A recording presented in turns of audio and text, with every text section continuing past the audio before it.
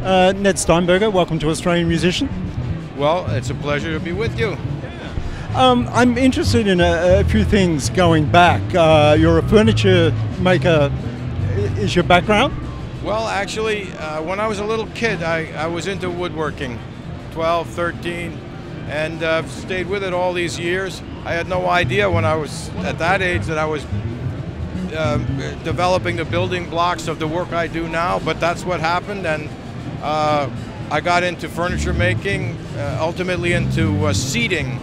But at a certain point, I was fortunate enough to run into Stuart Spector. We actually shared a co-op together, woodworking co-op, and I saw what he was doing with the guitars, and I said, wow, that looks like fun. And I got involved with Stuart and designed the NS2 for Stuart, and that led me into the whole concept of a headless bass for the balance. And now we're here because I sold the Steinberger sound company to Gibson, and then I got into the Bode electric field. So how did you then get into electronics? Well, I'm not an electronics person. I'm about the structure of the instrument. Started off with conventional magnetic pickups and circuits that are available, so I'm not an innovator of electronics. So although my specialty is not electronics, I have gotten involved with the pickup system for our Bode electrics because there was no pickup system that satisfied our needs. So that brought me into this field, which is a transducer, electromechanical device, so that it's not just about electronics, but also the mechanical part is very important to figure out how to drive the piezo properly for a Bode sound.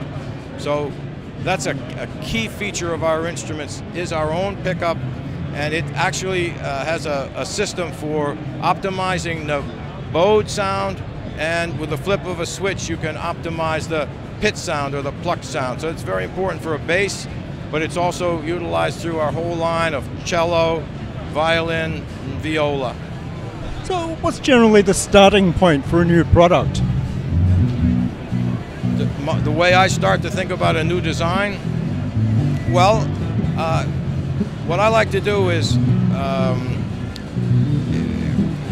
understand the basics of the structure, what an instrument has to be, and get away from all the history and the styles and so on that have come before. Try to put all that out of my mind and just think about the essence of the instrument, understand what it is, and then build it from scratch so that it's an original instrument, not something which is tries to imitate something else, especially in terms of its being an electric instrument.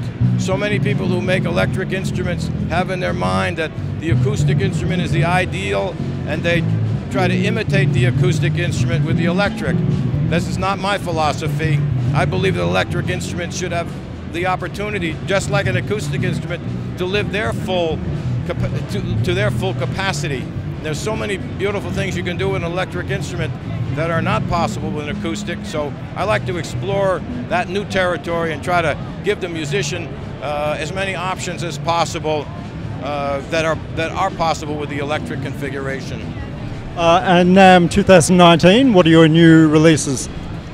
As far as at this show here, one of the things I'm really excited about is our new prototype of an ultralight violin. The ergonomics of all these instruments are very important. I believe that an instrument, of course, these instruments are tools, and the ideal tool becomes part of the person who's using it. So there's no separation between what the artist is looking to do and the performance of the instrument. It all kind of becomes one. And so you want, what I want to do is create an instrument that is as comfortable as possible, so that an artist can put their full consciousness and have the best experience with the instrument. They're going to make the best music if they're comfortable and happy. So that's a very important part of all my work, is to make the instrument fit the body, be comfortable, and obviously to have a great sound and to have a great feel.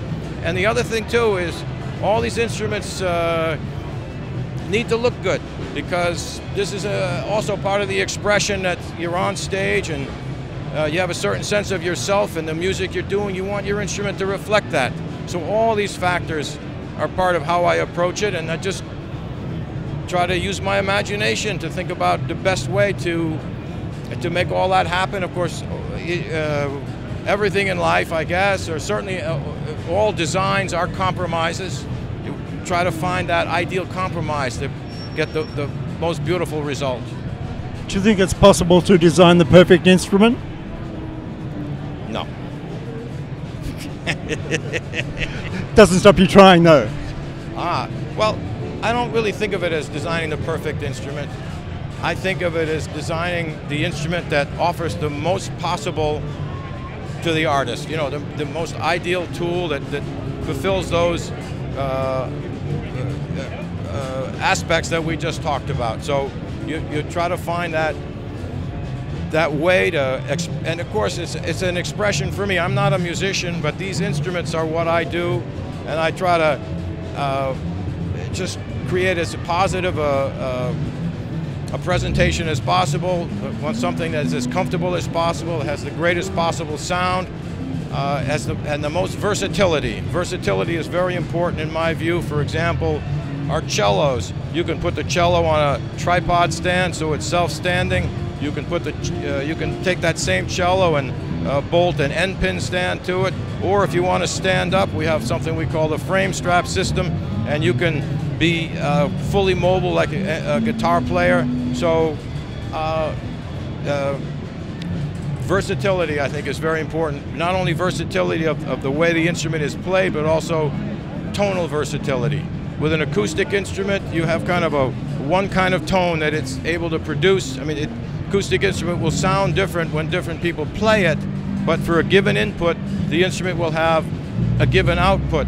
But with an electric instrument, you can play it a certain way and then have all different ways that it can sound. So that's the versatility is one of the features of an electric instrument that I like to exploit as much as possible. Ned Steinberger, thanks so much for your time. Well, thank you very much for the opportunity to speak with you.